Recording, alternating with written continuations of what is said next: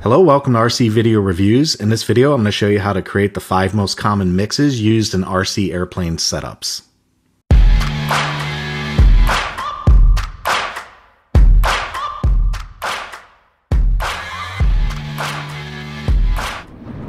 If you stay in the hobby long enough, you'll eventually want to create mixes on your radio for different types of airframes.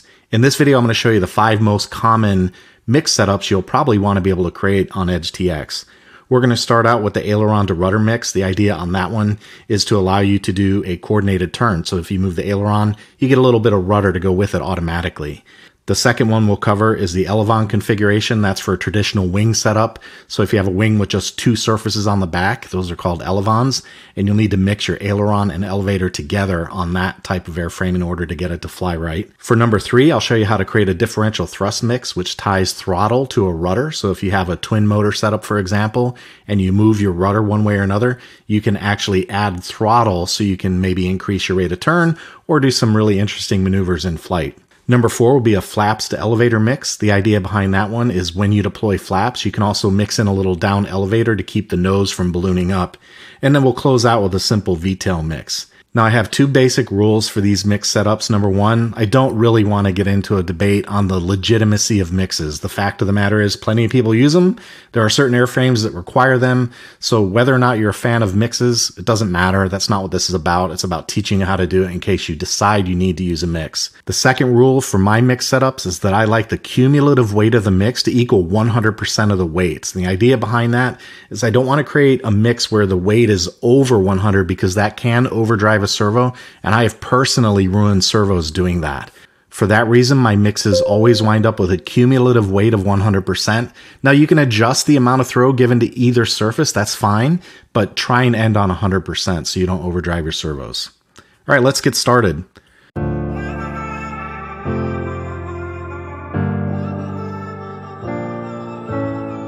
For these examples, I've stripped out all the non-essential surfaces, so this is not a correct input setup for a complete flying wing. I'm only using the inputs necessary to show you the mix. On the input screen, I've defined an aileron input at 100% and a rudder input at 100%. Real simple, just a 100% weight going into the mixer. Next on the mix page, on channel 1, I've got my aileron connected, and on channel 3, I've got my rudder connected. On the aileron, when I turn on the mix monitor, you can see that as I move the aileron stick, we go all the way to 100%, but also notice on the rudder line, you can see the rudder moving 20%. That's the coordinated turn aspect. So if I move my aileron stick to the left, the plane will roll to the left, and I'll also get a little bit of left rudder, 20% in this case.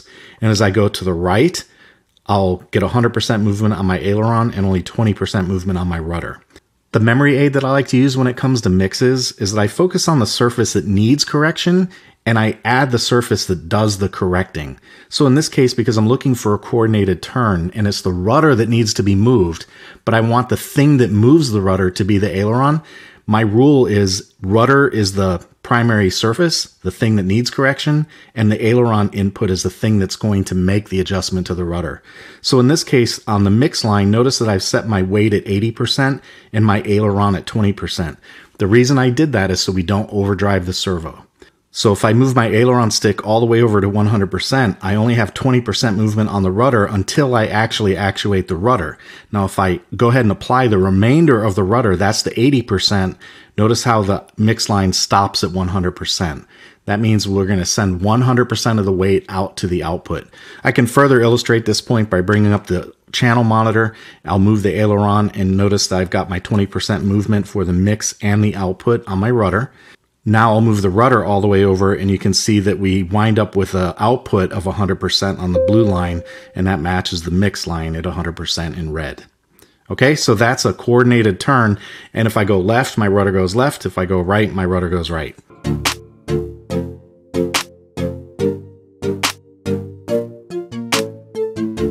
Mix number 2 is elevons. Again, this is a traditional wing setup, so if you're ever going to fly a wing and you're not going to use a flight computer to handle your mixing for you, you'll want to know how to do this on EdgeTX. We'll get into this setup by clicking Model and going to the Input screen, and all I've defined for inputs on this one are 100% aileron and 100% elevator. That's it. Now on the mix screen, remember what I said. We always focus on the thing that needs to be corrected by the surface that does the correcting. We've got two channels on our receiver controlling surfaces on a wing. So on channel 1, we're going to call that one aileron, and on channel 2, we'll call that elevator, just for clarity's sake.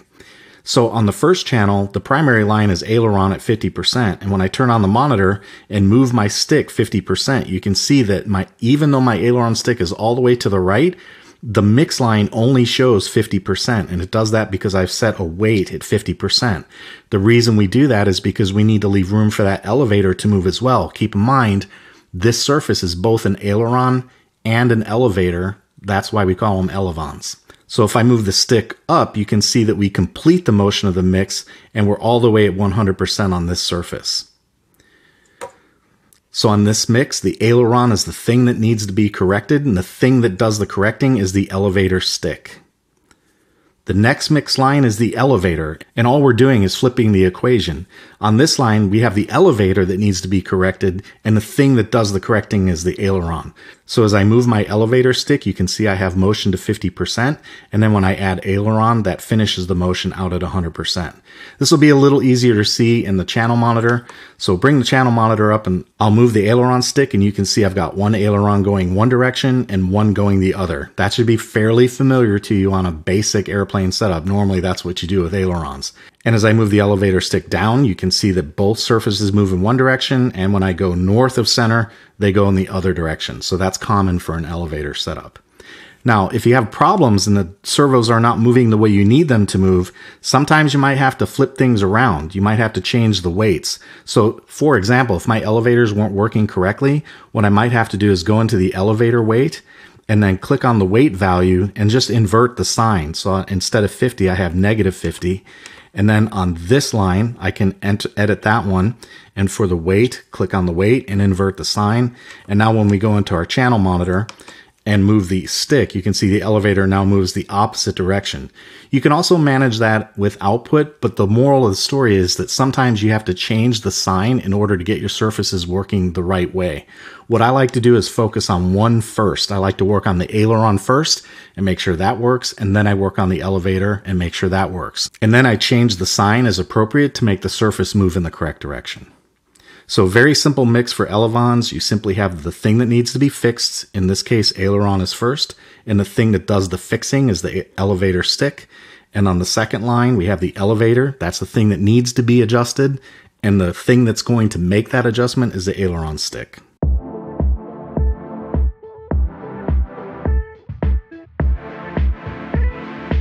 Differential thrust is kind of fun. If you've ever had a twin motor plane, it's really kind of cool to be able to use your rudder to advance or retard your throttle. So I'll show you how this one works. In this example, you might notice that we are driving the output higher than 100% and actually lower than 0. The reason that's okay in this setup is because the overdrive happens on an ESC. Let me show you what I mean.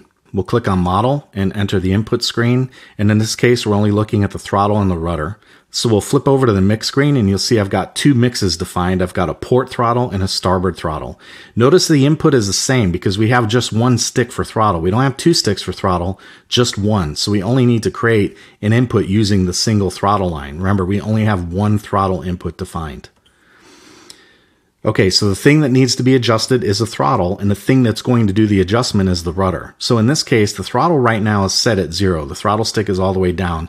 I'm going to go ahead and advance the throttle, and you can see that the mixer allows me to go from -100 through 0 to 100. That's the full sweep of the throttle. So that's basically idle or power off all the way up to full power.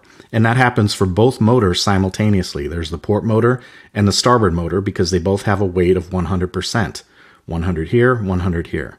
Now remember, I said we're going to exceed 100% in this case, so I have the rudder set at 30 on both the port throttle and the starboard throttle. And the reason we do that is because if I'm already at full throttle and I make a left-hand turn, what I want to have happen, I can't advance the right motor anymore, but I can reduce the left motor. So as I make that turn, notice what happens.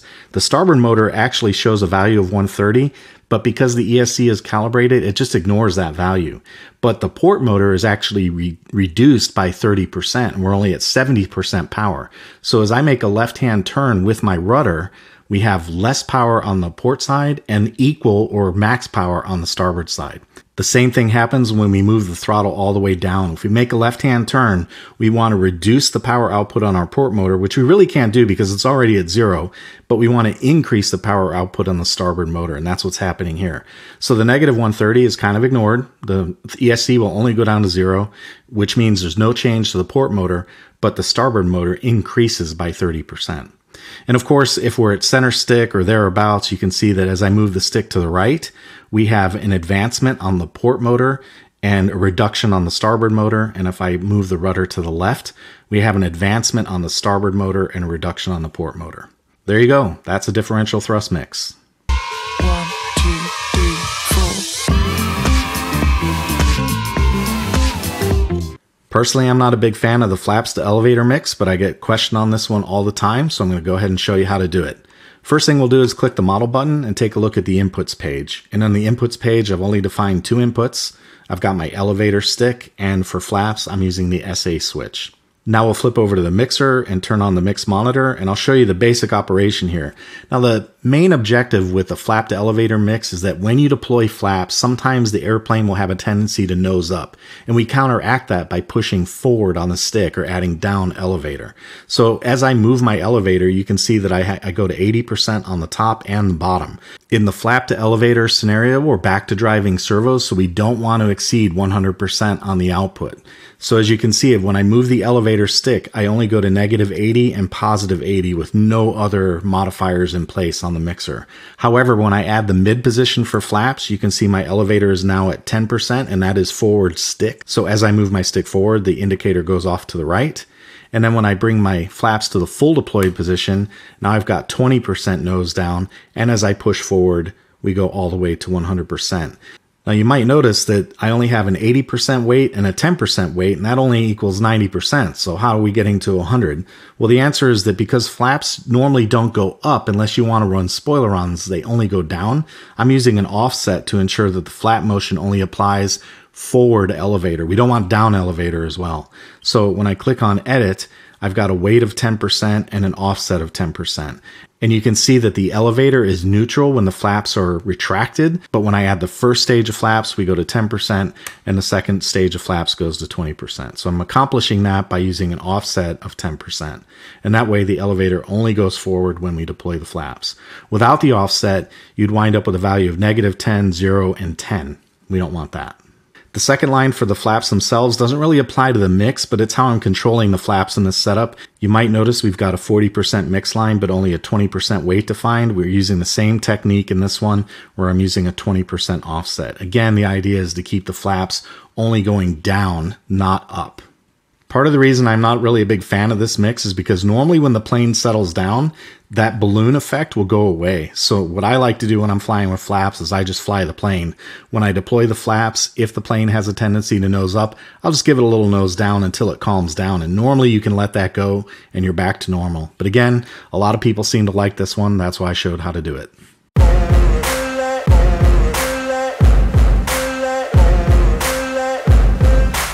The final mix recipe is for a V-tail. In this case, you've got 2 surfaces on the tail of the aircraft that act as both the rudder and the elevator. So what normally happens in this configuration is as you move the rudder, you want both surfaces to go left or both surfaces to go right. They travel together. When you move the elevator, they travel opposite. So one surface will come in from the left to the right, and the other surface will come in from the right to the left as you pull the stick back. And the opposite thing happens when you push forward on the stick or the elevator. The port side control surface will travel from the center line to port or outboard, and on the starboard side, it'll travel from the center line outboard as well. So they're traveling in opposite directions. Let me show you what that looks like. We'll click on model and go to the input screen, and I've only got 2 surfaces defined in inputs. We've got elevator and rudder, both set at 100%. On the mix screen, we've got 2 things that we're going to mix. We're going to mix the elevator and we're going to mix the rudder. So remember the rule, the thing that needs to be corrected by the thing that does the correcting. So in this case, for the channel 2 connected elevator, I'm asking for that elevator surface to be moved when I apply rudder. And on channel 3, I'm asking for this rudder surface to be moved when I apply elevator. Let's take a look at what this looks like in the channel monitor. I click on model, and I move the elevator, notice that I have two surfaces traveling in opposite directions. Remember, I described that early on. In a V-tail, you have one coming in from the left, another one coming in from the right. Those are generally traveling in the opposite direction. It all depends on your physical servo layout, but that's normally how it works. And then when I do down elevator, the servos then push the elevator surfaces in opposite directions again. So that's why they look like they're opposed, even though both surfaces are moving the correct direction to make the aircraft go down. On the rudder, as I move the rudder to the right, you can see that both the elevator and the rudder surfaces are moving simultaneously in the same direction. So that's a V-tail mix. Now, I'll move the rudder all the way over to the right, and then I'll move the elevator up, and you can see that we stop at 100% on full elevator deflection. And then as I move the stick all the way down, you can see that we stop at 100% on full rudder deflection. And that's what a V-tail mix looks like.